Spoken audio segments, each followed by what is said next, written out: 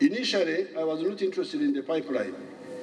I was only interested in the refinery to produce petrol, diesel, aviation fuel for East African market. It is Total who insisted, even when Uganda had to give away US dollars 20.7 per barrel to use the pipeline. In the end, we support the pipeline because it contributes something modest to our Tanzanian sisters and brothers who, under Mwalimu's leadership, contributed so much to Africa, including Uganda, in the anti-colonialism effort. Besides, the pipeline corridor provided by the Tanzanian government will bring to us gas from Tanzania and Mozambique because our gas resources are not that big. We need gas for fertilizer manufacture, to produce chemicals, etc. Therefore, down with the imperialist parasitic measures. However, Africa should know that even during the anti-colonial struggle, we had progressive whites that were on our side. Lord Fenner Brockway, Sir Dingo Foot, Professor George Shepard, etc. worked with Mzee Msazi in our anti-colonial struggle. Even today, there are progressive forces in Western Europe who can work for the common good of humanity, who are not part of white chauvinism. We shall seek them out.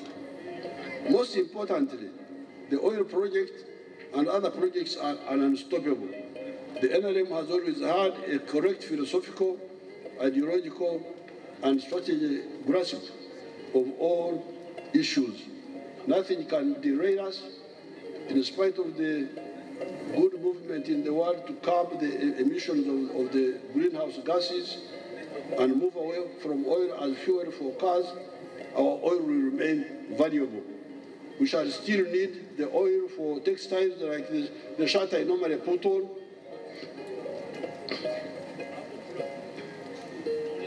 It is 65% polyester, which is from oil. We need hydrocarbons for fertilizer, nitrogen, for plastics, for tar, for our roads. As you saw, we are moving on the electric vehicles, electric pickups, using hydrogen for steel manufacture, etc. However, our oil will remain useful for other non-polluting purposes. All living things have carbon in them. Carbon is not a problem. The problem has been greed of foreigners who jump from this to that looking for money without careful and honest study. Before the coming of foreigners, Africa was using solar energy, wind energy, etc. for drying things, processing millet, and using carbon for blacksmithing in a controlled way.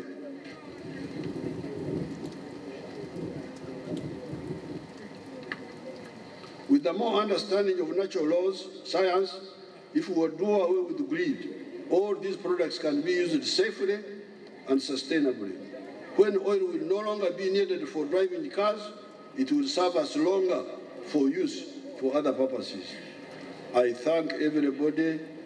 In particular, I thank their excellencies, His Excellency Ndayishimiye, President of Burundi and Chairman of the East African Community, His Excellency Salva Kiir Mayardit, President of South Sudan, His Excellency Sheikh Mohamud, President of the Republic of Somalia, His Excellency William Ruto, President of the Republic of Kenya, His Excellency Dr. Ali Mwinyi, President of Zanzibar, and the Chairman of the Revolutionary Council representing the President of the United Republic of Tanzania, His Excellency Ebua Jean-Pierre, Vice Prime Minister and Minister of Public Service of DRC, and His Excellency Professor Manasi Nshuti, Minister of State for East African Affairs, representing the Republic of Rwanda, and Dr. Peter Mathuku, Secretary General of the East African Community, and Honorable Sadio Kamara, Minister of Defense of the Republic of Mali, for honoring us by positively responding to my invitation to be with us